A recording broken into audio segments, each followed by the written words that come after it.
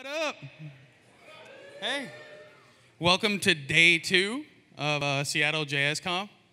Hope everybody had a good night. I did. It means today's emceeing is sponsored by Jameson and Coors Light. Yeah. Huh? No, that's not a joke. That's not a joke at all. Ask Carlos.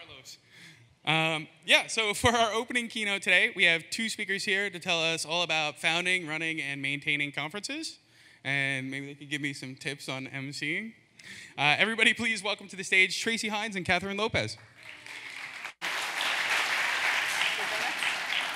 Awesome. Hi. So before we get started, we're going to be speaking on communities, conferences, and donuts. Do you really want to know how they're made? So as part of that, we've got something to share with you this morning, which the awesome organizers of this conference will help pass out right now. So a little tradition we have in the EmpireJS communities, where I live currently in New York City, is that we'll have treats after some of the meetups. But it turns out New York's really expensive. And so what we'll do is we'll share with a friend. So we've got donuts for everyone from Top Pot.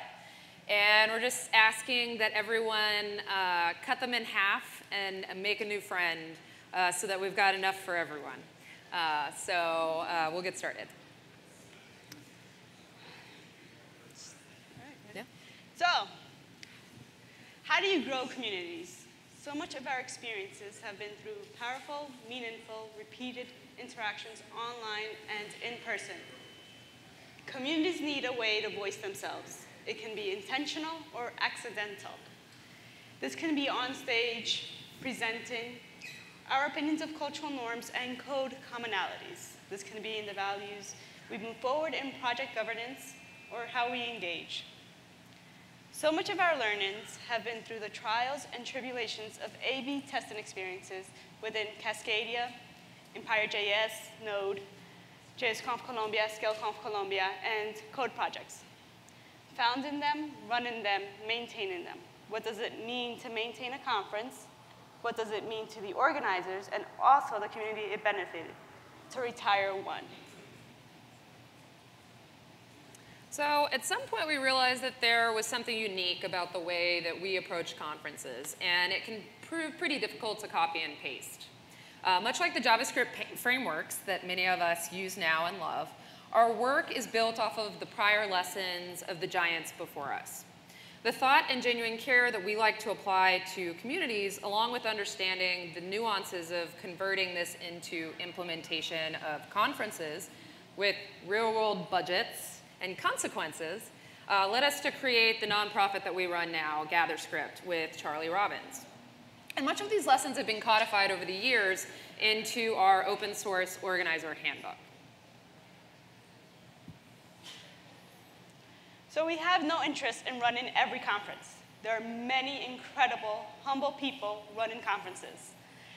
Different geographies and cultures allowed for experimentation, risks, failures, and successes.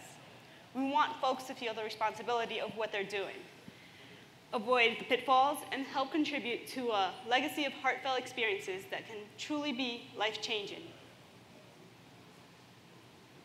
So, feeling the responsibility of what we're doing, the why of what we do with community and conferences. Let's walk it back to the premise. So why do an in-person tech event? And why does that matter in the age of online and distributed collaboration? And I think the answer that you've experienced yesterday is that it's experience and connection. Decisions get made, inspiration is discovered, new connections are forged. These experiences build careers, confidence, unique opportunities, and whole communities. And they help codify the really powerful reasons of why folks get into programming and stay in it. Ever tried to pull request a code project you consume and end up having to walk away from that work because the maintainers aren't fluent in how to manage open source contributions, i.e., maybe they're a jerk? So we run conferences because we want to be the change we want to see in the world. We're community builders. even if that's to some degree helping with technology changes, cultural changes. Some folks do this because they see gaps in what's being covered in content. Others start them because they feel a sense of community is lacking in the circles that they participate in. We all just want to learn and maybe enjoy our work too. So why did we start? I personally sort of fell into it. Juan Pablo Ritica, a friend in New York, asked me to help out with the first JSConf Colombia, as we had previously worked on CodeRise together. CodeRise is an in-person event series teaching kids to code through identifying a real-life problem and exploring a tech solution for it, concluded with a demo. We were talking about how we wanted to help teach kids to code, so why not? Let's do it. Set up a campaign for CodeRise.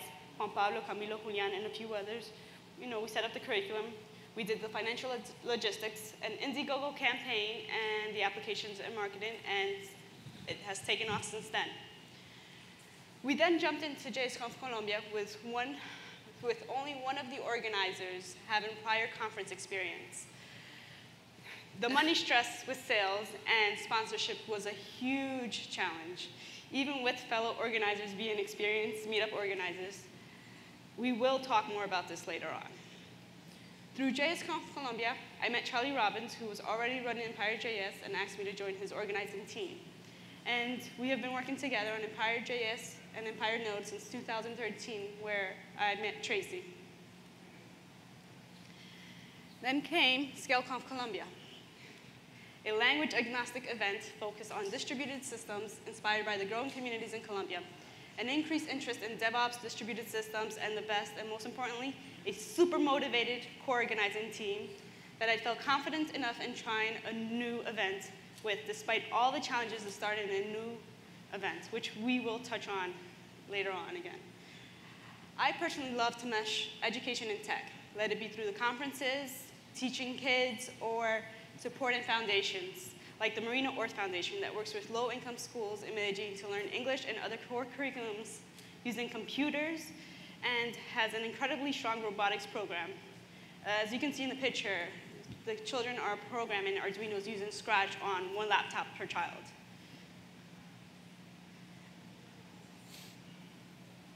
And I am a career transitioner. So my first engineering gig was in Portland, Oregon, but it wasn't that long ago. There was a new meetup starting every week. People were chomping at the bit for the latest and greatest technologies, and so that was part of the meetup scene.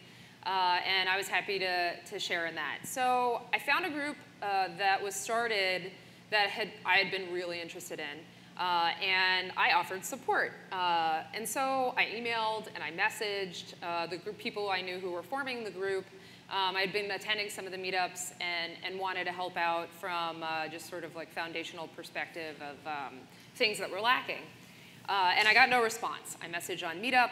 I asked at the events. I got no response. And after sharing how excited I was to help out, my mentor had suggested I try some other ways, but was also kind of surprised that I was having so much trouble offering help.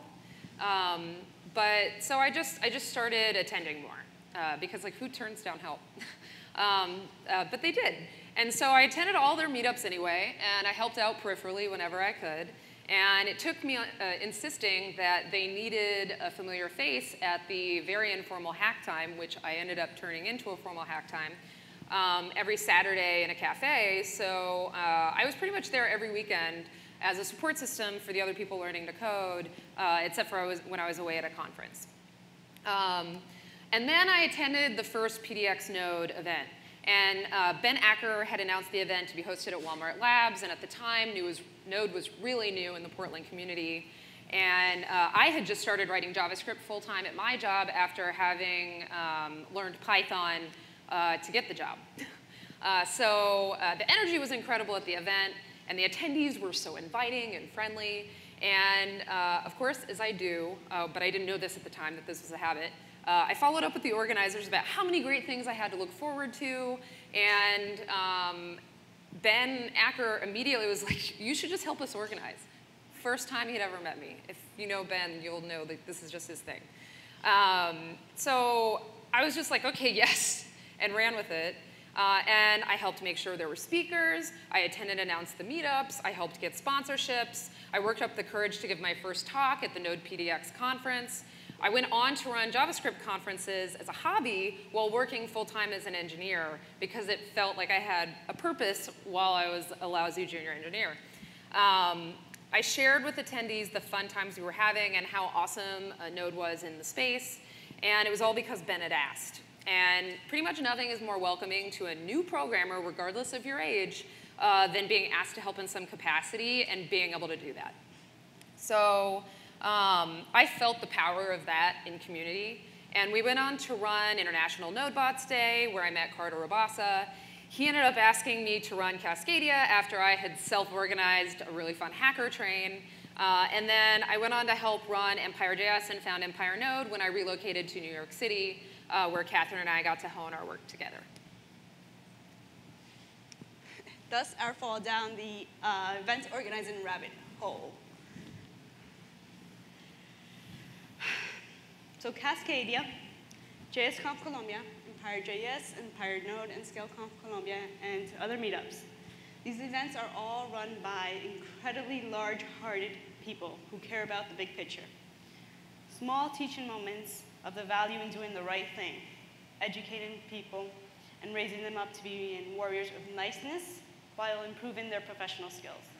But the conference themselves have the same challenges that so many people do in open source. So many organizers have been struggling to build and keep to good practices, maintain teams, avoid burnout, and stay in the black. So again, lots of open source analogies here. We run conferences. We have organizer friends who also do, and they're asking for support and guidance.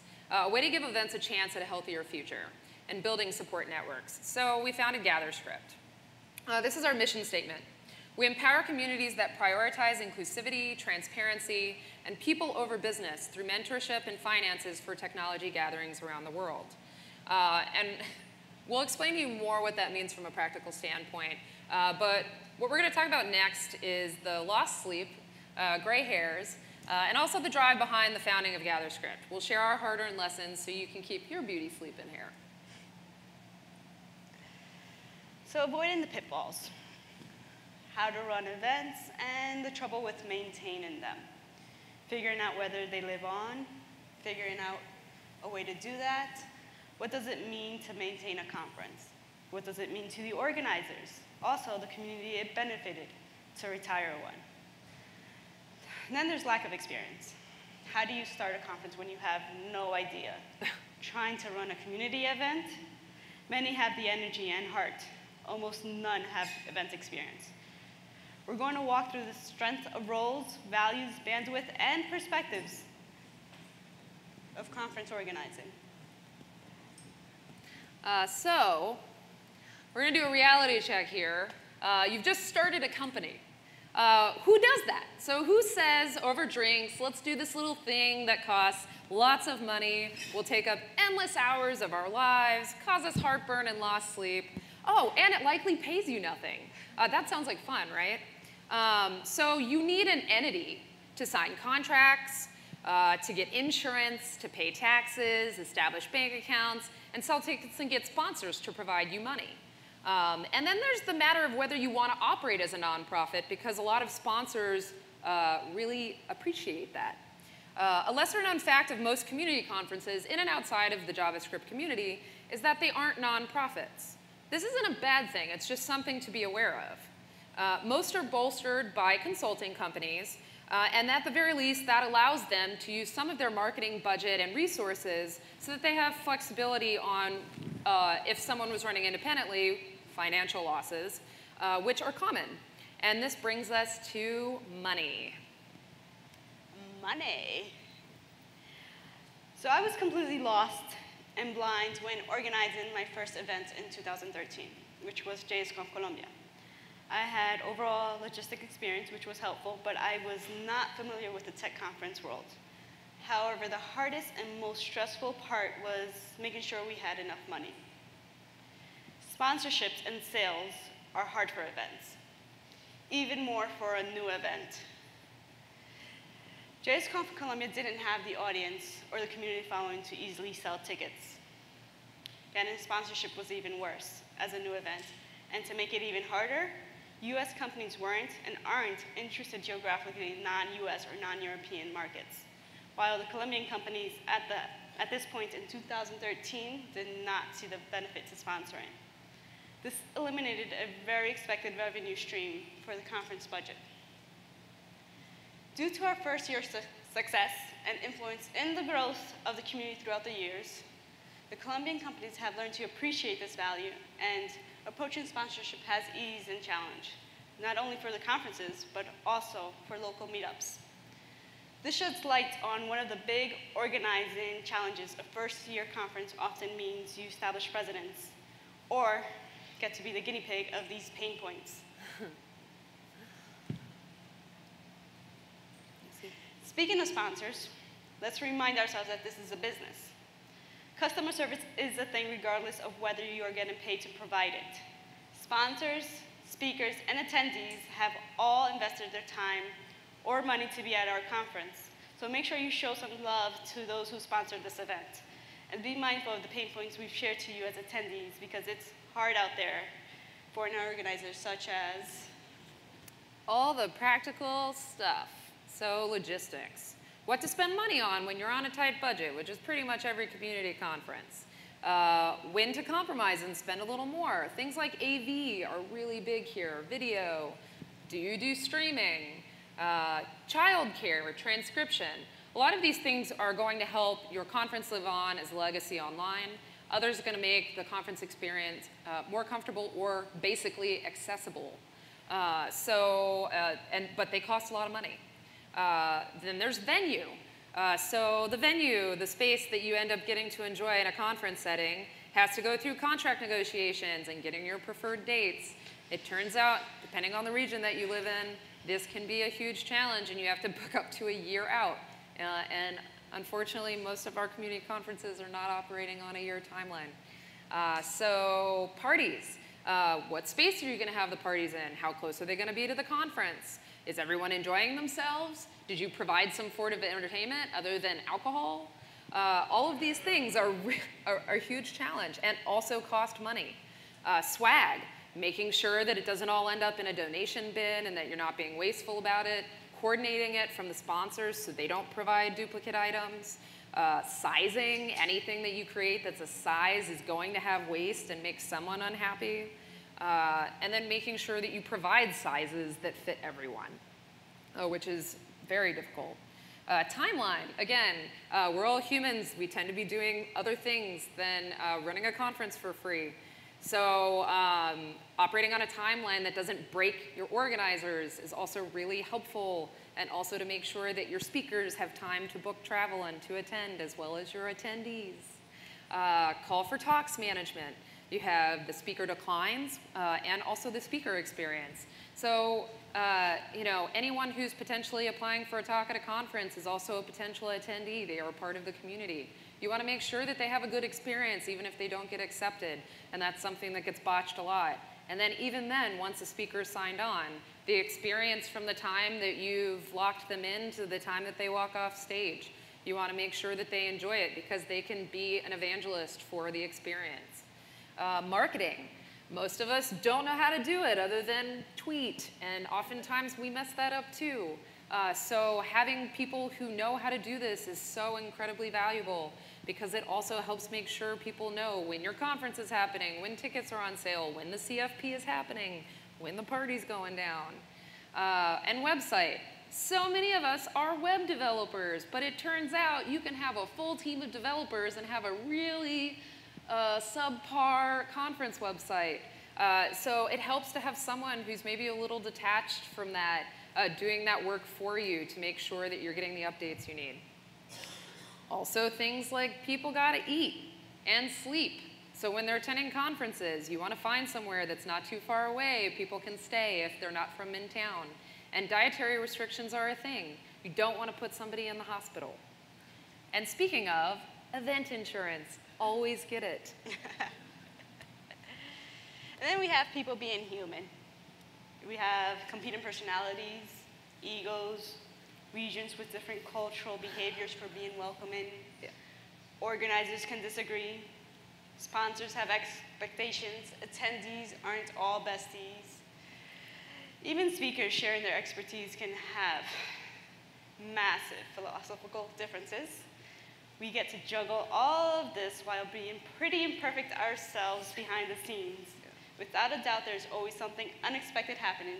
Being open to learning and laughing about all of it helps. Really, we do need to laugh sometimes just to make it easier. Yeah. So another huge challenge of conference and event running, or community building even, is learning how to execute on a code of conduct. So legal fun times, friendship treading, physically dangerous conduct, all of these things will happen at events. Having a code of conduct is vital. It should be as common as guidelines in the workplace for behavior. We're combining work and social environments, and this is likely very combustible, so establishing expectations is important. We train our organizing team with a reporting and execution guidelines so they don't have to make moral or legal decisions on their own. It's always multiple organizers. So these organizers are also vetted from the beginning of planning to ensure that they feel confident and willing to enforce the rules. This is probably one of the least fun things you will ever get to do as a conference organizer. Yeah. We do not enjoy it despite how much people talk about codes of conduct.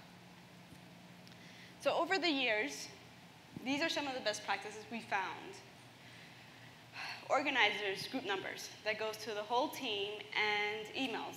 And if email is an alias, you need to list out who that alias actually goes to for safety's sake. A reporting app. Watch out for no signal if you use SMS. A code of conduct agreement that gates a purchase for registration to attend. Execution guidelines. Recommend that a lawyer review these. We are not lawyers.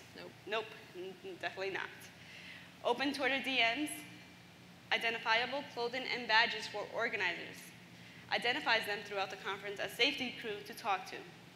All volunteers should be educated in who they should walk someone to, most likely an organizer, in order to escalate a report. Volunteers should be instructed to not handle this on their own and to not dismiss it ever. Even keep an eye out for behavior that isn't being reported. Have an incredibly diverse organizing crew because people will report to who they feel safest around. And review the code of conduct and reporting guidelines before the conference with all organizers and volunteers together. So, everyone's got a plan until they get punched in the face. There's always going to be something unexpected. People get angry, organizers mess up, big, bad, gnarly things happen. We've got to roll with the punches.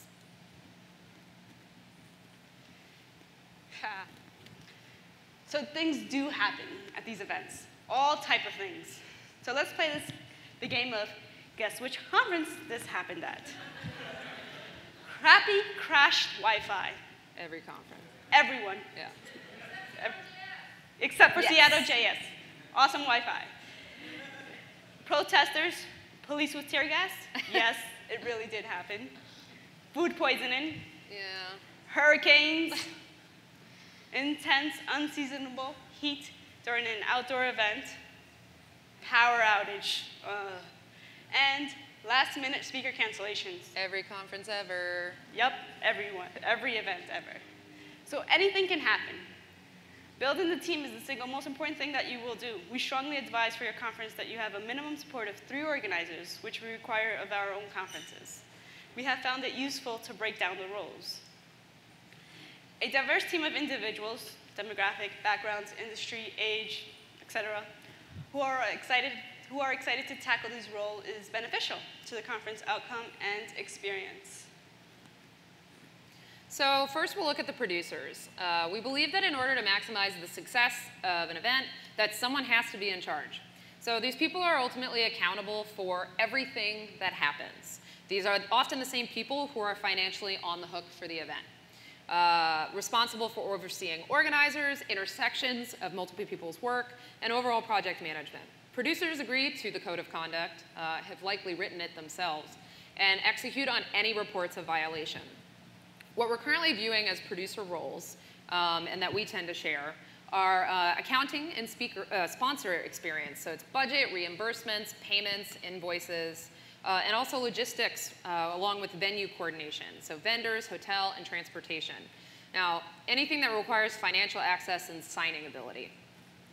The time commitment is roughly 5 hours per week when the conference is at least 4 months away, and ramps up to 10 hours per week leading up to the conference.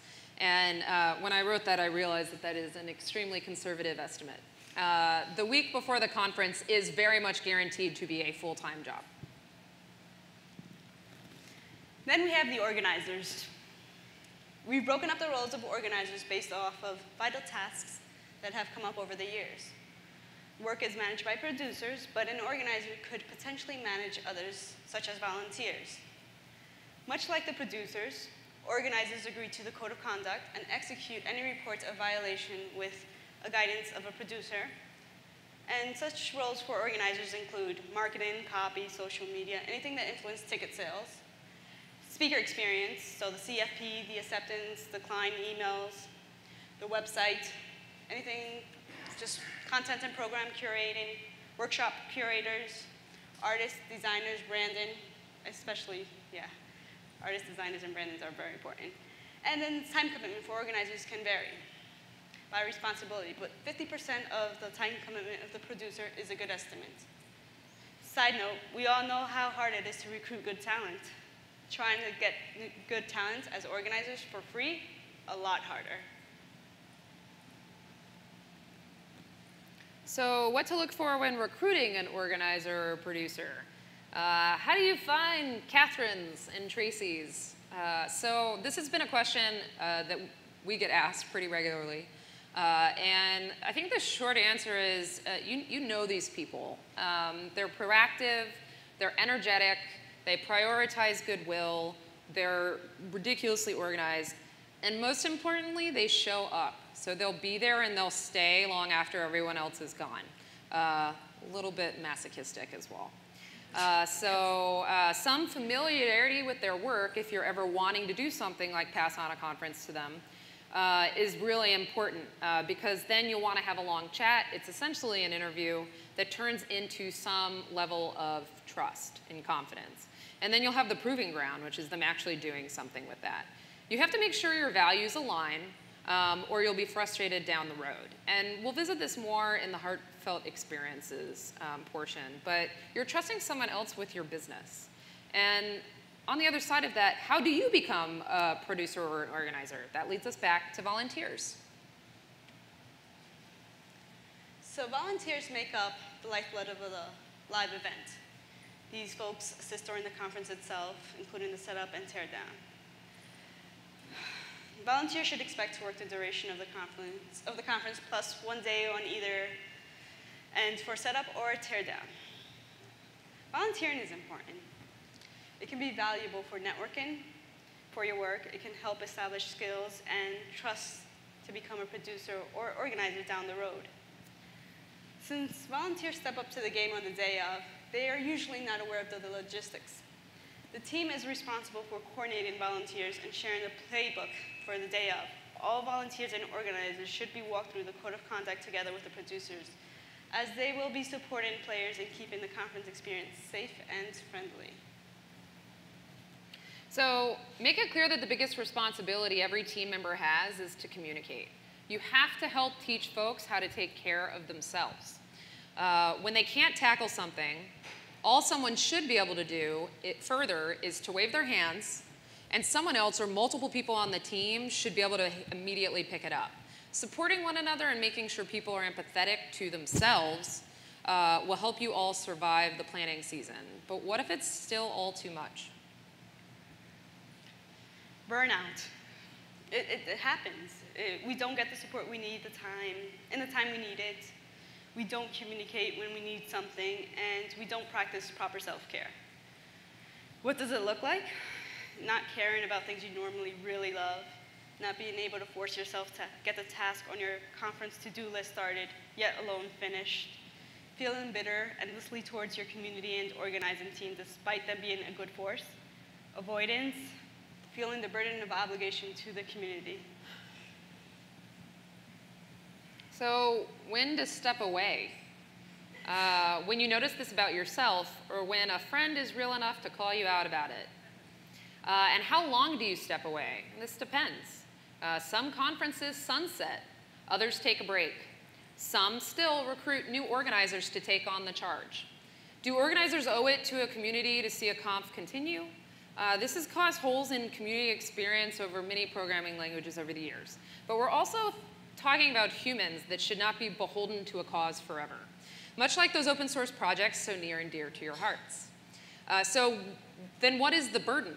To pass it on, that responsibility? You have to build it and transition it in a way that makes it possible to do that. And that's thorough documentation, that's business accounts separate from your own personal, a culture of teaching and organizing. So many of the practices we've defined in GatherScript were designed to create this, a healthy, sustainable way to continue conferences when you no longer can. And they're all built off of years of experience. So you have to plan for burnout. Life happens, serious illnesses, loss, new families, new jobs. Build your interdisciplinary team from what we've recommended, and make sure there's enough folks to help take over, and trust them. Support each other when the world is doing otherwise. One of the most valuable things we do as a team is to laugh in all of these tough moments, to focus on the good and the chaos, from pitfalls to the true payoff. For us, it's a legacy of heartfelt experiences. So you can copy and paste an event. The difference in the experience is the level of care, just like your open source code work. It's iterating and never taking for granted how teachable you must stay as a responsible caretaker for those consuming your work. It's the little in-betweens. What works for one geography may not work for another. This is the fuel for which we seemingly endlessly run on. So first-time conference attendees, often new in the field or in crappy jobs, get to network and make friends through the gift of scholarships. They learn, build up their skills, commit to open source projects even, and then become first-time speakers. This snowballs into being a known expert and a community stronghold. Because we focus on lifting up positivity in the space as well, and that includes in speakers, this pays back in droves when you have more helpful, friendly, knowledgeable people in your community giving back. One of my favorite experiences in conference organizing is the story of Claudia and Mariko.